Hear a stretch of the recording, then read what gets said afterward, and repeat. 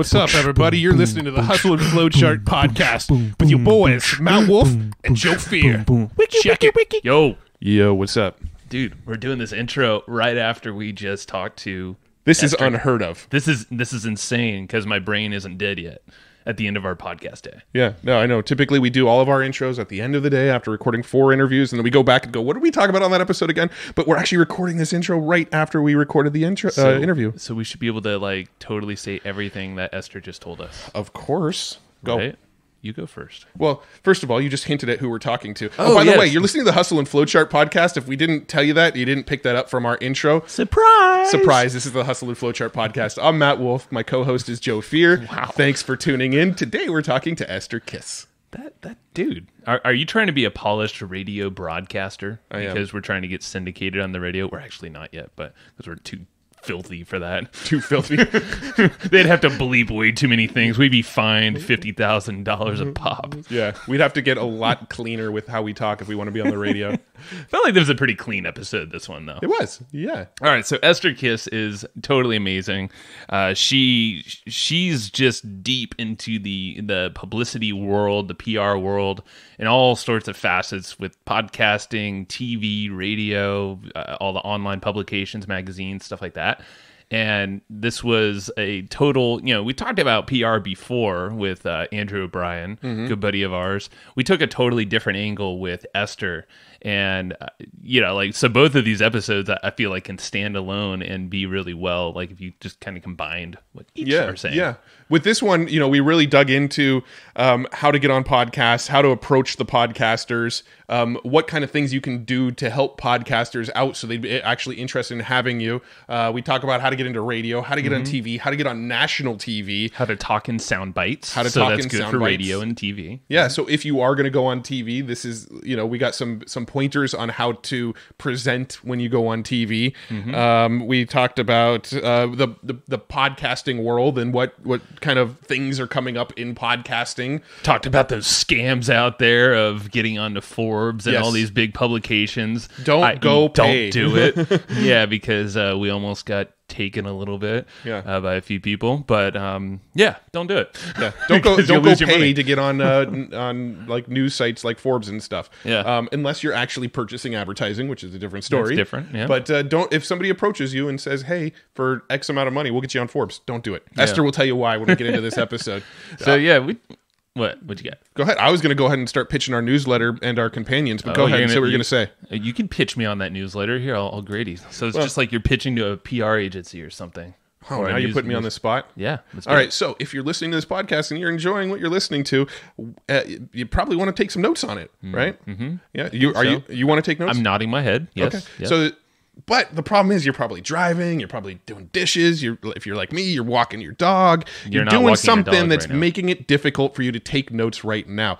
Don't worry, we've got you covered. Yes. If you go to hustleandflowchart.com/comp, C-O-M-P, then we are going to hook you up with the notes from this episode. We take notes on these episodes and we share those notes with you. So any sort of tools, tips, tactics, strategies, other podcasts, people's names, all of that kind of Quick stuff is takeaways, all action oriented. Yes, we take aggressive notes, aggressively. Aggressive notes. There's papers torn. There's punches being thrown. But damn it, those notes are basically, they should be printed on gold. They should. They're that good. Yes, but you love can go them get that them for much. free if you act fast. If you go to hustleandflowchart.com/comp, you can get the notes for this episode, assuming you're getting the notes the week this episode was released. Ooh. The way our notes work is they're limited. They have a lifespan. Gotta be quick. If you get them the week that this episode comes out, they're free. Are we both talking in pitch voices right now? Yes, we are. Ooh, radio voice now. All right, so everybody go to hustleandflowchart.com/comp. C-O-M-P. Comp. Extra. All right. Let's go talk to Esther Kiss. This is a badass episode. Dang it, I broke a no cussing. Some people ain't consider ass a cuss, right? I think that's allowed on the radio, maybe not in the deep south of America because there's some different regulations. I don't know. All right, I'll take that up with the FTC later. Well, let's go talk to Esther because this is some killer info. Killer. Hey, Esther, welcome to the show. Thank you for having me. Yeah. So I forget, was it Rob Burns that connected us, I believe? Yes. So. Yes. Or I think reconnected us because like I remember when we chatted, I was like, I just feel like you're so familiar. I'm sure we met each other. Sam, actually. Sam Riley did, one of my past clients, and Facebook Messenger. And then we never got around to actually setting up a chat. But then when Rob introduced us also through email, then we were like, okay, now we got to talk. Yeah, that's it. Yeah, I think we've sort of chatted in the past through email and things like that, just because, Joe and I have been podcasting since 2010. So I know you work with a lot of people in the podcasting world. So there's no doubt we've crossed paths a few times over the years. Yeah. And now, I mean, I'm sure you're busy with all the podcasts out there because, I know we get introduced to all sorts of people, but it's probably is it a booming time for you in the podcast kind of PR space? Yeah, it's something that has been around for, I think, about 15 years now, but over the last 5-6 years, it's grown a lot, and particularly in the online marketing entrepreneurship space, there's just so many shows, and that's a very, very strong component of the work I do as well. We don't only do podcast bookings for our clients, we also do traditional media, but especially for clients who have niche businesses, podcasts are incredible. They really help you build a strong relationship with your audience, and it's great, for leads and sales as well. Yeah. Now I'm curious. Let's kind of take our audience back a little bit and kind of hear how you got started and how you evolved into this world of helping people get PR and get on podcasts and all the stuff you're doing now. What were you doing before this, and how did you kind of get into this world? Yeah, I'm a very curious kind of person. So I think that questioning nature led me literally quite around the world. I lived in 6 other countries before I moved to the US 12 years ago. And and my background is in business development and marketing. And I was doing acting at the time when I first moved here. I moved to Los Angeles for an acting school. And you know how they always say that out of work actors are always waiters. So I really didn't want to do that. I'm like, oh, what can I do? But I actually looked up and it looks like you did some stage combat acting. Is that true? A little bit, yeah. How did you find that? I was just really curious. Like, I don't want to throw you out, but like, how does that work really fast? Well, it's basically choreographed movements like fencing and things like that, which I wouldn't know anymore how to do today. Okay. But basically, it's like a dance where it looks like you're doing some kind of combat. Interesting. Cool. Yeah, I saw that. I was like, that's cool. All right, you can keep going. So, and obviously, it's especially when you're still in acting school or just out, it's very hard to actually make a living as a beginning actor. And so I thought, well, I can go back to my roots in business. And initially, what I was doing was day trading, so stock trading, really early in the morning, because on the West Coast, of course, it's 3 hours behind New York. So I was just I would get up like at 5:30, 6 a.m., read the news, do some trading in the morning. And that let me be available and free during the day for auditions or filming or whatever I had going on. And that went really well until the recession hit. And then I was like, oh no, what am I going to do now? And so I started to actually just in the beginning, grabbing anything I could, as a freelancer and really trying to figure out what to do. So I was doing subtitles for the movies and teaching Hungarian and like all these different things. And I started taking on coaching clients and helping them with what I knew, which is marketing and how to grow a business. And at the beginning, it was good, but I always attracted beginners, people who are completely in the startup phase. And I really wanted to connect with entrepreneurs who are successful, who are at a high level, who I've worked with previously before I moved to the US, like those types of people who have written New York Times bestselling books or built like really successful businesses. And so I had a brilliant idea with a really good friend of mine, Meta Miller. We said that why don't we start a show and we can start interviewing these guys and start building those relationships. I don't know what I'm going to do as a business, but I know that we need to start with building those relationships out first. And so, we had people like Gary Vaynerchuk and Perry Marshall and John Benson, like all the big guys on the show. And every time we would do an interview, at the end, I would say that, hey, I know you have this book coming out or you have this event. Would you like to be on other shows as well? And they always said yes. So I started connecting them and introducing them to other podcasters and, making these introductions for them to help them get even more exposure and not charging anything for it, just completely for free to help out and to invest in the relationship.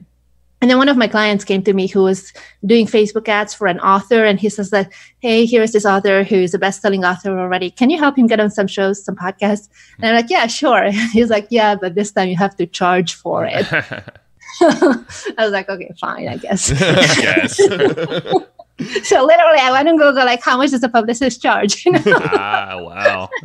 And it turned into this thing where now I work with really some of the biggest names in our industry, like Ryan Levesque and Gary Vaynerchuk, and like a lot of up-and-coming thought leaders as well. And we help them get in the right media to help them share their message in a bigger way. That's super cool. What did you, I'm curious, what you charged when you first started? What was the number? Oh, I started at the high end. Oh, you did? That's good. Yeah. I mean, if you can, why not? But also it's because it's very much tied with my clients. It's very much tied into direct response, so they really can see the results. Yeah. So I started right away at, at 5-figure sum per month. So did you always have that angle of, hey, I'm going to figure out publicity and direct response together? Yeah, I mean, because my background is in marketing and business development previous to this, I had a a pretty good knowledge of marketing. I didn't know direct response, but I learned as I went along.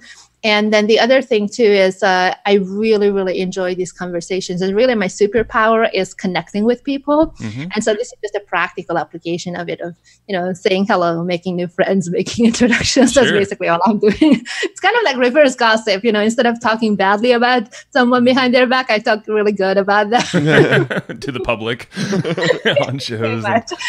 Yeah, no, it's perfect. And that's cool that you approach it with that combo in mind, because that's, Matt and I, we have this kind of odd mission, but not really too odd, but this hey, we want to take podcasting and bridge the gap between digital marketing and podcasting. And, I feel like we do it pretty well, but there's a lot of folks that just don't know how to make that connection, especially if they're getting publicity, like going on other shows or even getting featured in something like Fortune or Entrepreneur.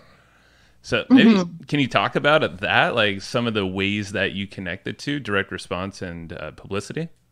Yeah, so that ties into really understanding, first of all, what your goal is with your publicity campaign. For example, if it's for a book launch, that's something where you would plan way ahead of time, like 3 to 4 months minimum. But if it's a New York Times bestselling campaign or something really big, 6-7 months is easy, depending on where you're at, where you're starting, how big your platform is. It could be as long as a year that you start planning ahead and understanding, what do I want? Do I want to ramp up pre-orders for my book, or do I want to have this publicity and being featured in Forbes and Inc. and Entrepreneur, wherever, TV, for the reason that I want to have more credibility with my market, and I want to have those cool logos on my website that Asina and ABC and NBC, those are good too, It really helps, because the nice thing is that it helps with conversions at every single point throughout your funnel. It shortens your sales cycle. It builds more trust. It brings more people to you. So it's not something where you necessarily can measure it like a very, very well-tracked funnel with the Facebook ads, where you can say to the penny that this is what I spend. It's more comparable to, when you start dating someone and at some point, that you really like this person and you want to be in a relationship with them or you want to marry them. It's not like you knew that, oh my goodness, the way they smile on that particular occasion, that's what threw me over the edge. That's not how it works. But overall, the cumulative effect is something that we've seen with multiple 7- and 8-figure businesses where, for example, with articles like Entrepreneur or Forbes or Inc., any of those big name publications, they would use those articles as content in their ads and retarget the leads that they have with those content pieces where basically in the person's mind, it's like, well, I've seen this on the news, or I read this article. Maybe there was a TV clip that they turned into a video ad. And those kinds of conversions take client acquisition costs down by as much as 90%.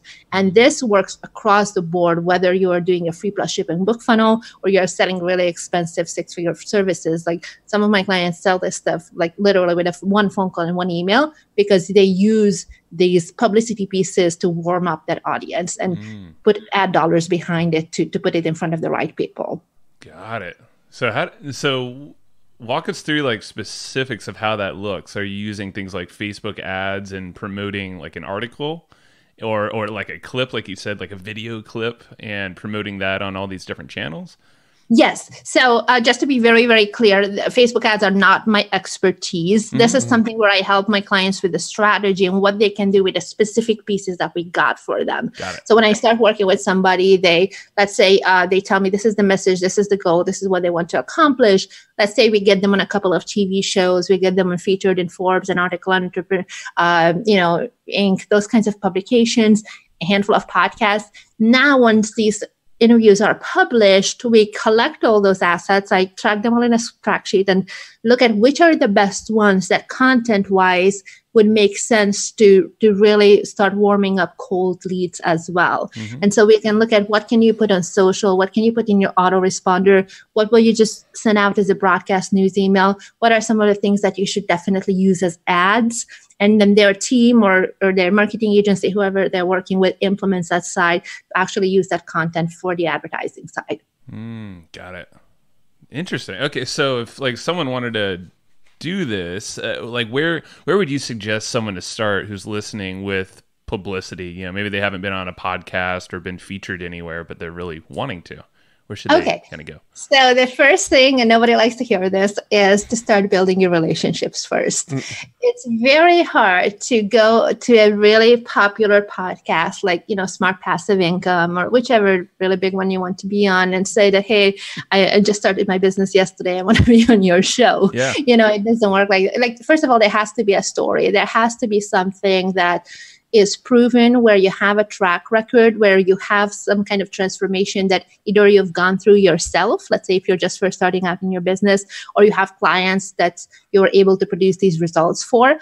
And then what I would recommend is start connecting with podcasts for sure, with the smaller shows first. Now, I'm not talking about the tiny ones. And for those of you guys who have very new podcasts, just bear with me here because in the podcast industry, there is even a phrase for this called pod fade. Where people who get excited about the idea of podcasts, but it's just general with any content marketing, right? They do it for a couple of months, 3 months, and then they're done.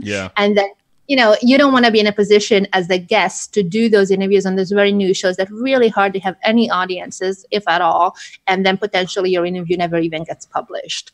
So one of the things that we always look at when I book my clients on shows is to make sure that it's at least a mid-sized show, or if it's smaller or if it's newer, at least 3 months that they've been consistently publishing. And even with the newer shows, what I like to look at is who is the person who's hosting it? Have they built a successful business before?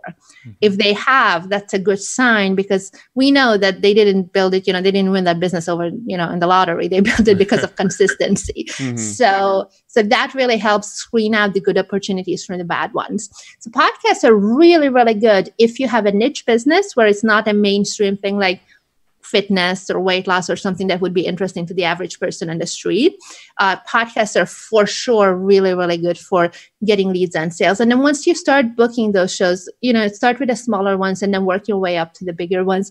But you can start already today with building your relationships, even with the biggest podcasters. And that just simply means like going on iTunes, leaving a review there, joining their Facebook group, supporting them, reaching out to see how you can help them in some way without pitching them anything of what you do, and start building a friendship with them. And then when the time comes, when really you have some traction and a proven track record, and if you have a good story idea for their particular audience or good expertise that would be relevant, then pitch yourself for sure. So that would be the first thing, podcast. And then the second thing is that if you're looking for the credibility to have those big name media logos on your website and to be able to use that with what we talked about with in your content marketing and in your Facebook ads and everything, then I would look at TV, radio, and then the magazines, depending on your niche. If you're in the business space, obviously, then the Forbes, the Inc. Entrepreneur, those kinds of things.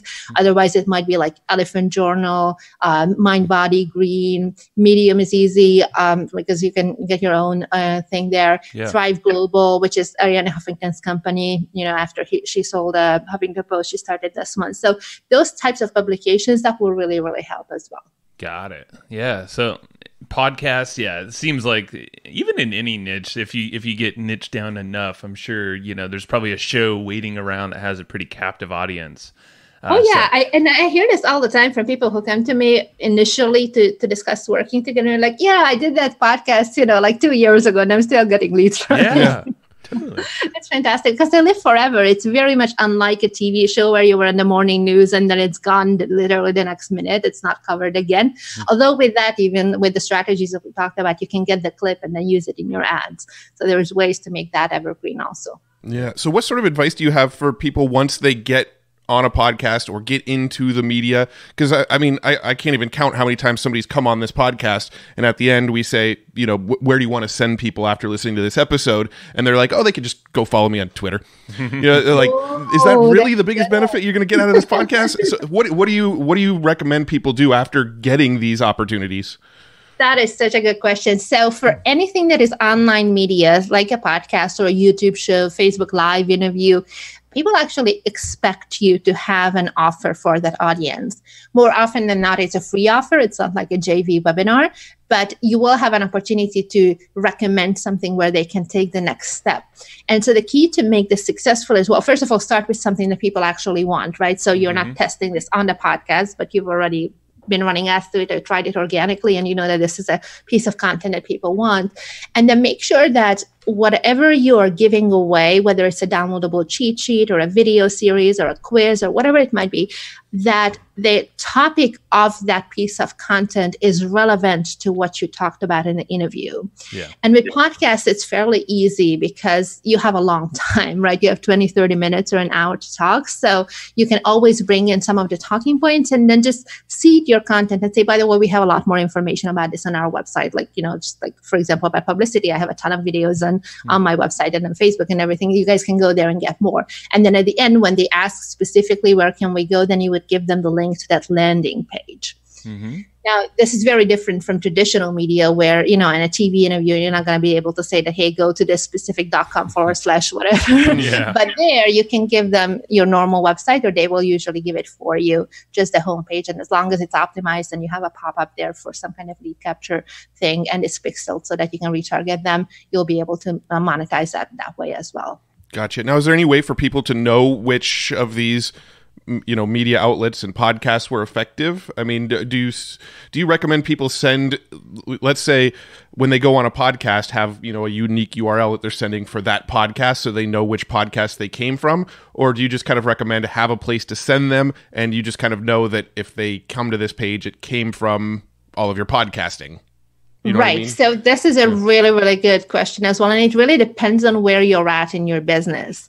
If you already have a team and you have people who are helping you with the technical setup of separate coupon codes for every single different show or separate something that would be really unique to that, then it makes sense to actually put in that effort. If you already are, let's say, at a multi-7-figure level, as an example, right? If you're just starting out, you can go a little bit more generic because it's unlikely that you will be able that it will pay for you to track so granularly something that actually doesn't move the needle to you too much until you start putting in the Facebook advertising piece to it. In that case, what I would recommend is focus more on the story that you want to share. And then you can do general things like what you were suggesting a minute ago with, let's say the cheat sheet goes here, the video thing goes there, or you give a unique link that is separate just for generally for podcasts or generally for YouTube, for example, or TV. Gotcha. Yeah. Okay. Yeah. And that's kind of how we started off too, because every show we go on, we always have an offer. Typically it's our traffic book, but that will probably change. And and it's worked really well. And, after that, we have some opportunities that people can go deeper, buy the physical version, a course and stuff like that. So that's been the way that we monetize our appearances on podcasts specifically. And you're going to ask them anyway, especially because you survey your audience from time to time. So you want to find out where they heard about you for the first time, which is not always accurate because people kind of remember, I heard you on some show. They could be wrong, but at least it gives you an idea. And the other thing too is you can also ask people if you have high ticket offers. Like, for example, if you're doing coaching or a service business similar to mine, where you don't have thousands of clients at a time. You have just a handful because there is so much that you can do at capacity.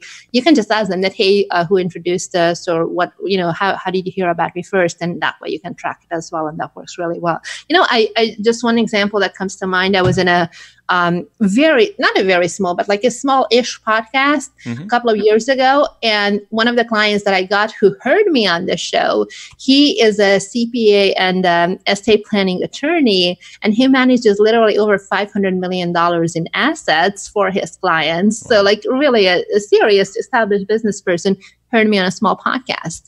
So just simple, he wrote a letter to me and everything in a mail and sent me his book and everything. Hey, I would like to work with you. And he told me what show he heard me on. There you go. Yeah. We hear it all the time too. Even if we don't prompt it, it'll be like I was looking at LinkedIn, I think 2 days ago, Matt, and we're like, oh, we haven't been in LinkedIn in a while. Whoops. And looked at the inbox and there were like 6 messages that were about, hey, I heard you on this show, or hey, I love this episode you guys. I'm like, oh. Oops. I probably should have been checking this, but yeah, it's amazing how many connections have come from us being on other shows and just appearing in publicity anywhere. Yeah. Well, speaking of publicity, along those same lines, you mentioned TV and radio, and that's something that we've never explored. Well, I was on a radio show once, but it was our buddy ran the radio show, so we had an in already. But relationships. That is true. That is true. I guess that just proves the point of building all these relationships. But how let's say somebody doesn't have connections in radio or TV, how would somebody approach trying to get on radio or TV? Okay, so one thing that you can do is just the same as we talked about, is start building those relationships early. Now, with news-based media like TV and radio, it's not as important, although it's, of course, always good if they know you and see you as a reliable resource, but you would build that over time. So there it's more important to tag into something that the media is already interested in. So something like an upcoming holiday or a local event, or, we just had Mother's Day, that would be a really good one. Or sometimes there is a theme for the month, like October is Breast Cancer Awareness Month, or April just now was a Stress Awareness Month. And I had several of my clients who can speak to stress from a health perspective, and we use that as a news peg. Or another one of my clients who, there was a trending news story in the Canadian media all about how only 20% of women, or less than 20% of women, actually make it to the corporate boardroom. And my client is a business coach, so she can speak to that. But we were using something that the media is already interested in with a fresh angle. So here the key is ask yourself, not necessarily how can I promote my stuff here, but what are the skill sets that I have that make this service or product that I have possible. Like, for example, if you're a sales expert, maybe some of the things that you're really, really good at is building rapport really quickly, or gaining people's trust, or, handling objections, or getting people to see your point of view. Like, those are the skills. Now, how can I create a strong news story with talking points that would be interesting to a general audience? Because in the beginning, we're not talking about getting on Bloomberg or CNN News. You have to start with a local TV. So what can I do that would be interesting to the general public in a way that ties into a trending story or an upcoming event? Put the two together and pitch it that way. Got it. Yeah, and I see that you've gone on many TV shows, news stations, up there in LA a lot on your website. I saw. How do you know, like, is there a way to gauge? Are you looking at specific stations or times? Obviously, the topics, that's a great one. I love that, where you can kind of pair up your pitch to a theme that's happening. Yeah. Is there a way that, like, do you actually like pick and choose specifically the station and all that stuff to try to get the results you're looking for? Or is it just trying to be there? So with TV, it's a little different than with podcasts, because with podcasts, you can, of course, choose for example, any of the entrepreneur shows, right? There's literally thousands of them. Versus with TV, there's maybe 5 stations within a city, right? There's ABC, NBC, CBS, you might have Fox, depending on how big the city is, right? So some might just have one. So what I would emphasize in that kind of a situation is that you're a local expert, and local would count within a couple of hours of driving distance. So if you're living in a really small town, but you're, just on the outskirts of a bigger city where they have a TV station, you could pitch for there. And then what I would look at is, how can I emphasize why it's important to do this story now? So you don't want to choose an evergreen topic, but something that has a fresh angle, with something that's timely right now, and pitch it to all those local shows for now. And then you'll follow up with them, in the following week, following 2 weeks, to make sure that one of them actually books you. And then next time, maybe a month later, you will have another story idea and you'll pitch the remaining outlets and then cycle through them, and then as you start getting bookings, you can come back to the original one, pitch another story, maybe like once every 3 months or so, if you're staying local. If you're traveling, if you already have speaking gigs booked or for whatever other reason you're going to another city, then you can pitch yourself for that one as well. Got it. And how do we get on Ellen? So that's a really good question, actually. So what you want to do, because with national TV shows, and we've got clients on national TV shows as well, the producer there is not in a position to actually book you unless they know for sure that you're, first of all, someone who can speak in sound bites, who has interesting content to that audience, and who's also able to work in a very, very fast-paced environment, because a TV interview is 1.5 to 2 minutes, right? 5 minutes tops. And that includes the questions. So you really have to know how to share your message in a very succinct and entertaining way. So what they look at when they start looking at who would be potential guests is, what kind of TV have you done before? Okay. So this is why we are starting with your local market. Got it. So the local market is kind of like the stepping stones to getting to that someday. Correct. The only exception would be, of course, if you were eyewitness news, and then some like horrible breaking news story. Sure. Yeah. So who, when you're going for TV and radio, is there a specific person there? I know you just mentioned producer. For someone like Ellen, they don't actually do the booking. Is it a producer you're looking for TV and radio? Yeah, so usually it's either the producer, the segment producer, or the executive producer that you want to talk to, depending on the show and how many producers they have working on that particular media outlet. And then the other thing for radio also, it's usually, so this is for TV, and for radio, it would be either a producer or a news director that you want to reach out to. Gotcha. Now, is it ever a good idea to purchase PR? And let me preface this. We've actually had a few opportunities come up in the past where people have approached us and said, hey, I can get you into Forbes. It's going to cost you X amount and we'll get an article written up on you in Forbes. We've had that kind of scenario pop up a few times. We've never actually done it. But I'm curious, what are your thoughts on actually like paying for getting in the media? My thoughts are don't walk, run. So this is typically a scam. Like, first of all, let me just clarify. There is paid media that is actually legit versus paid media that is the fishy kind. What you described sounded more like the fishy kind. Let me go real quickly. So with TV, they do have sponsored content where it exactly looks like news, but they will say that this segment was brought to you by such and such company. So that's something that usually you can do in a smaller TV station locally, and you will pay for that spot, and they will produce it as though it was real news, but legally they are obliged to say that this was paid content. So this is something where you have a very, very competitive topic, like let's say April 15th is the tax deadline and all the CPAs are pitching themselves for the station, So then the one that is actually willing to do sponsored content, the station is going to go with that rather than interviewing them for free, because they already have a lot of that type of really legitimate experts, might as well make money on it. So that's the thing where you can do it in a legit way. But generally speaking, I recommend against it, because the whole point of media is to build trust. And in order to build trust, it's imperative that you didn't just buy that spot. You really are doing it based on merit, right? What you described there with the Forbes articles, actually Forbes and Entrepreneur and all these big business publications, they do have a section where you can advertise in the magazine. And it may look like an article, but it's going to say at the top that it's an advertisement. They have to legally say that.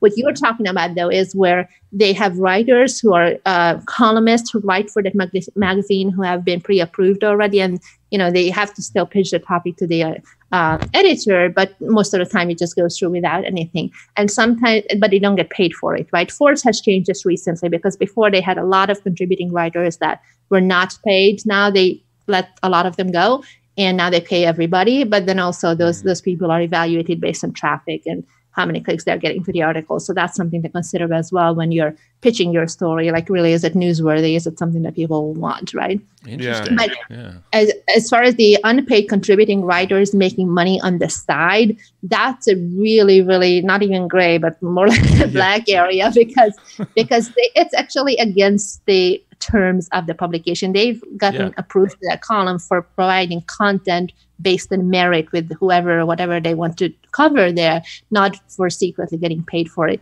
Actually, any of these publications could legally get in trouble. It's a liability for them because they're not disclosing that this is technically an ad, and plus they're not even profiting from it, right? So it doesn't make sense on any level. And very often these guys get found out, and then the column entirely, or the article at least, entirely gets removed. Now you're out of $10,000 and you don't have anything to show for it. So the other scammy way that sometimes people I've seen do it is where they just do a press release through one of the paid press release services, and they say that now I've been featured in, ABC and actually they never had an interview. So that's not the way to do it. You actually want to have real interviews. Yeah. I mean, think about it. Go ahead. I was going to say it's just kind of the difference between native advertising, which is okay and widely accepted as long as you're disclosing, and earned media, and basically purchasing earned media. If you purchased it, it wasn't earned media. Right. It's an advertisement. Yeah. And we would have got a deal, Matt. That was $2,000 is what we were pitched. I think. Somebody pitched us $2,000 to be in Forbes. No, but that's true. Yeah. And we were like, this seems not right. And then we asked around and we're like, oh yeah, it's against the terms. I'm like, yeah, I could see why. Well, if you're doing something media worthy, then, contact the media and let them know, and they'll decide if it's media worthy or not. Exactly. Yeah. Absolutely. And that's the other thing too. Forbes actually has a whole other section, which is a separate company called Forbes Coaches Council, where a lot of entrepreneurs are able to apply to that, assuming that they have at least a 7-figure business. And I forget what their exact guidelines are, but they have a certain set of criteria that you have to pass through and then pay to be a part of this Coaches Council, where now then they guarantee that you are published, say, 5 times a year or something like that. Like you have a few articles a year.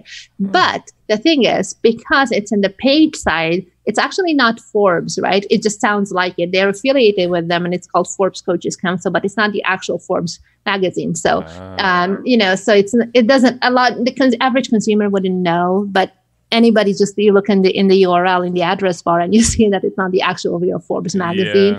And it doesn't get ever shown on the main website. So if you're looking for the big level of credibility and being featured as a lead article, it's not going to happen with that. And the other thing too is being featured in these types of outlets, in these like side dish outlets. You'll kind of have a real hard time with actually ever being featured in Forbes, because they already saw you over there and they know that you're willing to pay for it. Gotcha. Yeah. So I'm kind of curious. So I've heard, we have friends, we know people who have been on things like Ellen and like the Good Morning America and the Today Show and things like that. And, they did it to coincide with a book launch or something to that effect. And they've pretty much everybody I've talked to that have been on these nationally televised shows have said that it didn't move the needle on their book sales nearly as much as they thought it would. And that things like podcasts actually move the needle way more for them. So I'm curious, when somebody does get national attention, what is the best way to leverage that media? How do you make sure you're getting the best mileage out of that appearance? I like it. So this is what you have to consider. So for example, if you're on the Ellen Show or on the Today Show, you're going to reach a couple of million people who have most likely, for the most part, have never, ever heard of you, right? So they're basically totally cold. Now, you might have excellent media training where you are really entertaining and a wonderful guest, and the book is something that appeals to the masses. It really is the kind of, book like we talked about earlier with weight loss or fitness or something that a lot of people would be interested in, or maybe a personal development book, right? Something like that where it really is interesting, not just to a small section of the population. You will definitely see a spike in your traffic to your website. And then it's up to you and your sophisticated digital marketing strategies to follow up through them, because all they saw was one time. It's just like when you have a physical product, in an e-commerce store, what you have a 1% conversion. It's not like 99% of your visitors will go away after one, and then you retarget them and start getting them back, especially if they've gone through even to the step in your funnel where they would maybe put the product into the cart. So if it's something like that where they have a book launch, what I would look at is, how can I leverage this? Take that video clip and now use it as a Facebook ad and retarget everybody who already expressed some level of interest through your Facebook fans, through your email list, or anything else, and then put this Ellen Show episode or Today Show episode in front of them to get those guys to buy. The other thing that you can do is take this video clip and a couple of others, ones that you have together, and make a media reel out of it. First of all, put it on your website. It's a huge credibility builder. Secondly, you can use it to get speaking gigs at really high-level conferences, or if you're the kind of speaker who likes to speak at Fortune 500 companies, this is something that will really, really help with that as well, because they see you as someone super, super credible. That's super smart. Now, is there any sort of copyright implications? Like, what is the legalities of using clips from something like Ellen or the Today Show on your website? Okay, so I'm not a lawyer, but actually, if you think about it, it's the benefit of the show. It benefits the show as well. The more you advertise it and promote it, the more views they will get generally to the show as well. So I've never had an issue with that as far as putting it up on my YouTube channel or Facebook or on my website or anything like that. None of my clients had either, because it actually helps the show as well. I will say that one thing that actually got pulled down once from Facebook was, do you guys remember when United Airlines had that huge scandal where they dragged the doctor up? Oh, yeah. Yeah. So it was a huge trending national news story. And I went on TV in New York City to talk about it, like how can the airline handle it from a publicity perspective. Now, in the B-roll, while they were interviewing me, they showed that viral clip that one of the passengers taped with his cell phone. And so that was part of the story, and that was embedded in the entire interview as a video clip. So I put it up on Facebook. It was living there fine for like a year. And then suddenly I get a notification from Facebook that the company that bought up that viral news clip, that little insert in it of the passengers, they were claiming copyright. It wasn't the news station. Wow. So someone owned that clip, and then they're like, hey. Wow. And so I responded, that I disputed it. And I said that, look, I was interviewed on TV about this specific story. They used it on such and such channel. It was on the CW and Pix 11. And this was a legitimate news interview that I was interviewed for on this story. And then they let it go and they let me keep it. Wow. So, that's cool. So basically, you're taking any clips that you find published online. Do you ever have to reach out to these local stations or anywhere to get a clip? You can. Most of the time when they confirm that they want to do an interview, they will say if they don't have it or it's not available, they'll say that we don't provide clips, whatever, put your DVR ready. Usually what we do is I tell my clients, don't worry about it because I'm going to reach out to them on your behalf after you've done the interview. What they want to avoid is the guests are hanging around there. The producers have a lot of things to do. And then you're just like, oh, can you burn my DVD? It doesn't work that way. But usually you can get it. And if they're not able to give it to you or they don't put it on the website, but you could just do a screenshot, right, of like a ScreenFlow video capture. The other thing is that there's a lot of these paid services like Cision or TV news clips, I think it's called, but like for $60, you can tell them the time when you were on that interview, the time and date and the station, and they'll be able to pull it up and get it to you. So they have records of all that stuff. Yeah. Got it. Everything is being recorded everywhere. That's true. And now podcasts are more so by Google, and like we were just reading how they're going to start transcribing and basically molding podcasts into search results. So anything you say here is being recorded. You know what? That's a really good point too for the guys listening here is doing a lot of interviews, podcast especially, is really useful for your SEO over time as well. Absolutely. If you look up your names, you guys, or my name, just put it in, the website will be the first one in the social media pages. But after that, you see page after page after page of podcast interviews, because a lot of people put in your bio, your transcript of the interview, a little bit about you. There's an actual web page created, not just the audio on iTunes. That's true. Yeah, no, it's an amazing way to grow a brand for yourself, even just to look credible. It's like get on like 10 shows, 10, 20 shows. It doesn't take much. And yeah, sooner or later, once those things are published, give it maybe a month or two. It's like you're going to see yourself popping up all over the place, and maybe any previous things, maybe some old pictures or something from prior business days. You're like, I don't really want those in Google. Well, it's a reputation management. Yeah, we actually we set up a Google Alerts for our brand name, our podcast name, and our own personal names. So we get Google Alert emails that tell us anytime we're mentioned on a site or any a lot of podcasters.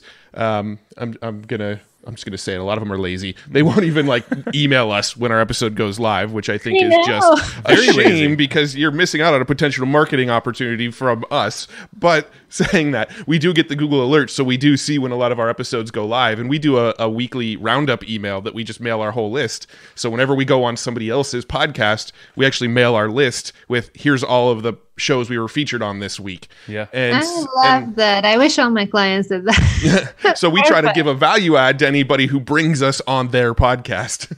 Yeah. And, as a podcaster, it's really a huge opportunity as well, because I feel like it goes either way. Either they completely forget to even tell you, or it goes months and months goes by before they even publish it. And then they just mention it once on Facebook instead of actually capitalizing on it and sending the guest an email that, hey, it's coming out next week. Hey, it's coming out tomorrow, and then on the day off, and thank you so much. And then tagging them multiple times. Who does it really, really well? Do you guys know Dan Cushel from Growth? Oh, yeah. Yeah. He's been on the show. We've been on his show. He's a beast with his follow-ups.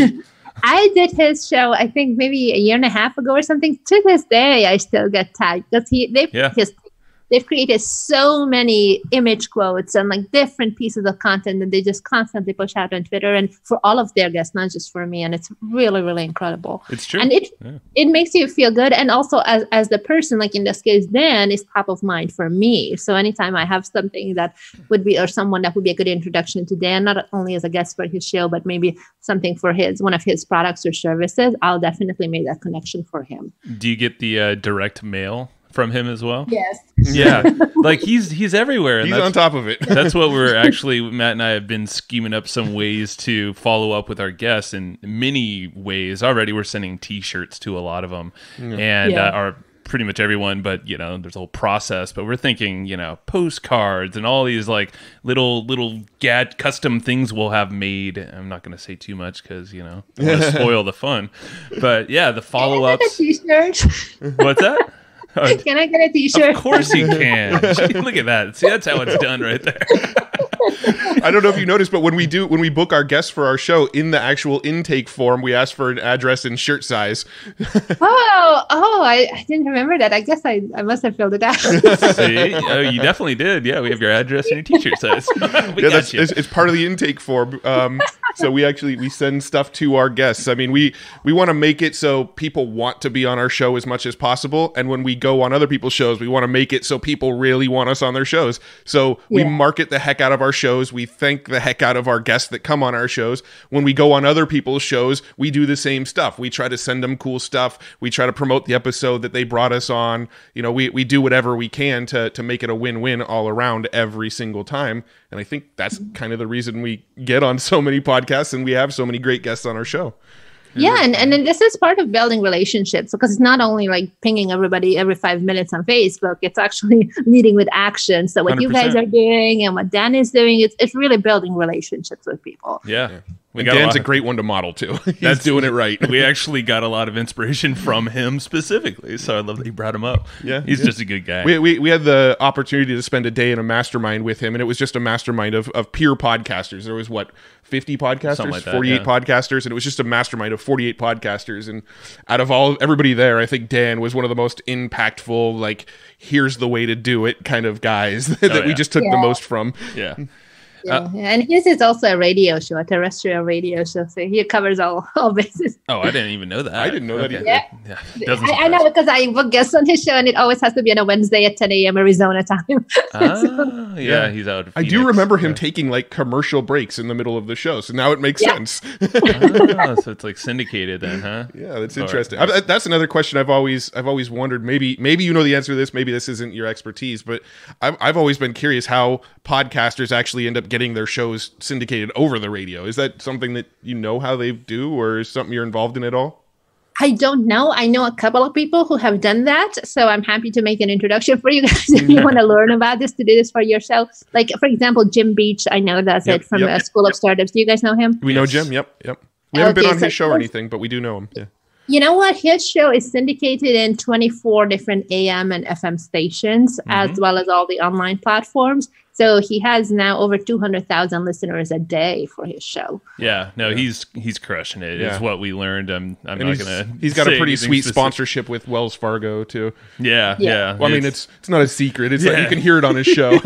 No, he's doing well. And I think it's all the radio syndication part of it. Yeah. I don't know if we'd ever get syndicated on the radio because we cuss like sailors on a lot of our episodes, but you know what? That's something I'm glad you brought that up, because that's good for our listeners to know as well as a guest. Okay, so This is something that just, again, comes back to legalities besides the personal taste of the show host is, the radio shows are regulated by the FCC. So you can't actually, FCC rather, so you can't actually say things like that because that station is going to get fined. Right. And depending on how big of a market they're airing their show at, depending on what time of day it is, like how many listeners they really expect, it could be as much as $50,000 per occurrence. Wow. Yeah. That's 10 times on a show. That's $500,000. Yeah. This is why I love podcasting, because at the time it's not regulated. Yeah, and I don't think I don't think radios will be too happy with us with our current the radios. Yeah, I don't think they'd be too happy with our current format, just with the way we talk sometimes. It's another thing too, and as a guest, it's good to know, just as a courtesy, ask the person who is hosting the show, even if it's a podcast where technically there is no laws or regulations against it. Yeah. Just ask, what is the audience like? I know a lot of YouTubers are really super aware of that as well, because Google is so family friendly. They will even beep out if somebody says something like that, even though they're not required, but they want to do well by their audience and then also for their own search results. So one thing that you can do is, like, I have, for example, one of my past clients is someone who F-bombs are flying out every second of her mouth, but when her kids are around, she's talking like a little angel. Wow. So it's really just a matter of self-awareness. How does she do that? That sounds like me, actually. I've got 2 little kids too, and like when I'm in business mode and we're networking with people, and we're on the podcast, and we're doing stuff like that, I have no filter. When I'm around the kids, the filter's on. Yeah, no, I guess it's just some embedded thing in us all. But I do that. I do have this theory about podcasting and radio that we are gonna just over time just see them merge. They're just gonna become one industry over time. Because you're already kind of seeing it where podcasts are getting syndicated over the radio. You're already seeing pretty much every radio station on the planet is repurposing their radio episodes into podcasts now. And I think what you're going to find is you're just going to find that those 2 industries are just going to eventually merge, and it's just going to be one industry.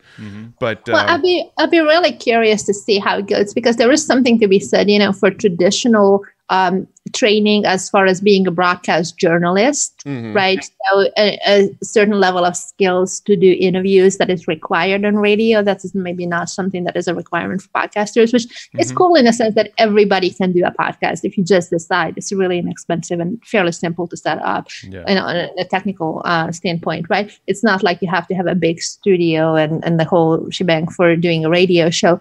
At the same time, not just the interview skills, but also, for example, what you were saying with Dan doing the commercial breaks on in 4 times during that 1 hour that he interviewed you. That's something that is also a skill as an interviewer, knowing that in the next 5 seconds, I gotta go to a commercial break. So I'm not gonna let my guest go on and ramble. True. So that's something where I think it's possible that the 2 will merge, but podcasters have to step up their game to be able to participate in that and become really, really good interviewers. Challenge accepted. No, but Dan, you're right. That way. Yeah, thank you. Yeah, Dan, I do remember now. He was extremely polished. Yeah. And I was just thinking of his style, and you just reminded me, it was very deliberate. He's polished. He knows what he's doing. He has the schedule. He knows when the commercials are coming. We knew they would come, but we're like, okay. Yeah, no, he's led us well. You could tell he knew the timing of everything very well, and he knew when to switch topics and when to move on. And it was good. Yeah. I have a question about your thoughts on how, like, when someone goes on TV or any of these other formats that aren't podcasts, where it's a long form, uncut media, typically, like you said, obviously having a good story, having a good transformation moment or something to relate that way, but the whole soundbite talk, like, how does someone train to speak in sound bites? Do you have some principles around that? Yeah. So it's just practice. I have two tips there. One is just very quickly, the technicality of a soundbite is basically they ask you a question and you answer the question in a way that part of your response includes the question as well. So they ask you, where did you go to school? I'm not going to say in Paris. I'm going to say I went to school in Paris. you know? And so you repeat it a little bit, or I went to such and such school in Paris, as an example. And the reason you do that is because you make the editor's job so much easier with cutting out content that they can then use for teasers, they can use for later repeats, because they can take that entire sentence, it makes sense, without the context of having to watch the entire interview. Got it. Right? Yeah. So that's important, because once you start using these TV clips to pitch yourself for other TV stations or national news media, and they see that you're well trained, you're entertaining, you're not looking at the camera, you're looking at your interviewer, etc. All of those things are important so that they have the confidence to book you on those really, really big outlets. And then the other thing is, as far as the content, you're not going to be able to share your whole story of this is how I came to be and this is my big, long entrepreneurial journey in a 2-minute TV interview. And that's not the point anyway. What you want to do is think about, what is my goal with this interview? Am I going to talk about a particular event that is coming up? Maybe you have a conference that is in town and you're promoting ahead of time on local TV stations. Or maybe you have a book that's coming out, and you want people to buy. Of course, with that kind of thing, you will be able to have the book there. Or if you have a physical product, often they will include that as well, because they like when it's not just a talking head interview, but there is something that's visual to that. And then what you want to do is think about, okay, these are my goals. Here are the 3 to 5 talking points that I want to cover. These are the most important things that will be important for that audience, not only so that they get educated and they get entertained, but also that they want to take the next step with you. So it just goes back to asking yourself ahead of time, what do they need to hear and believe in order to want to move forward? And how can I help them go in that direction?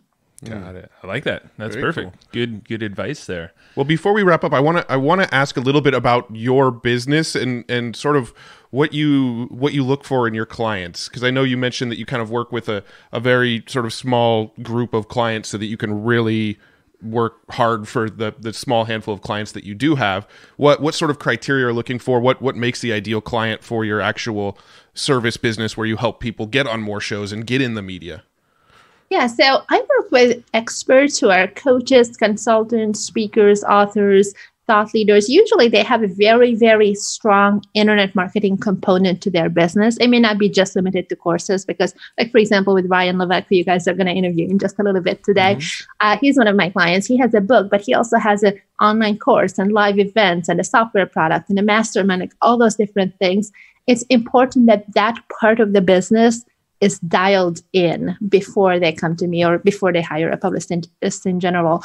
It's really, really important that you have something where you can monetize it, right? If you just have your freebie and it's your very first venture into entrepreneurship, it's not bad to have the credibility and to have those interviews, but you're not going to immediately monetize it if you don't have a solid business structure on the back end.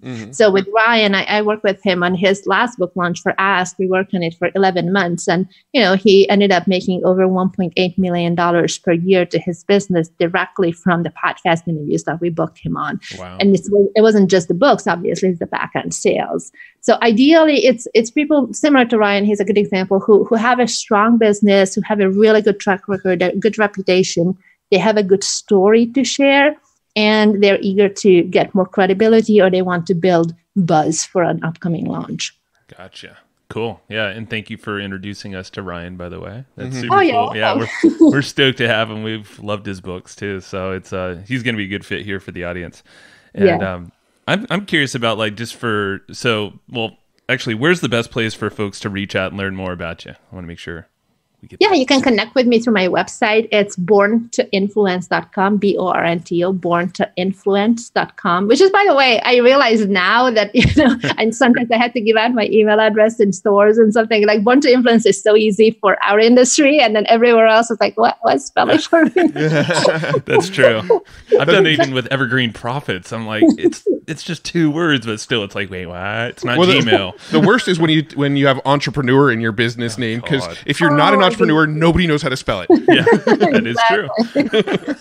And so, like some of the things that you can do, there's a lot of free content on our website as well. And there is a quiz that you can take to see whether or not publicity is right for you at this stage. And it's super, super easy. It's 12 questions, very fun.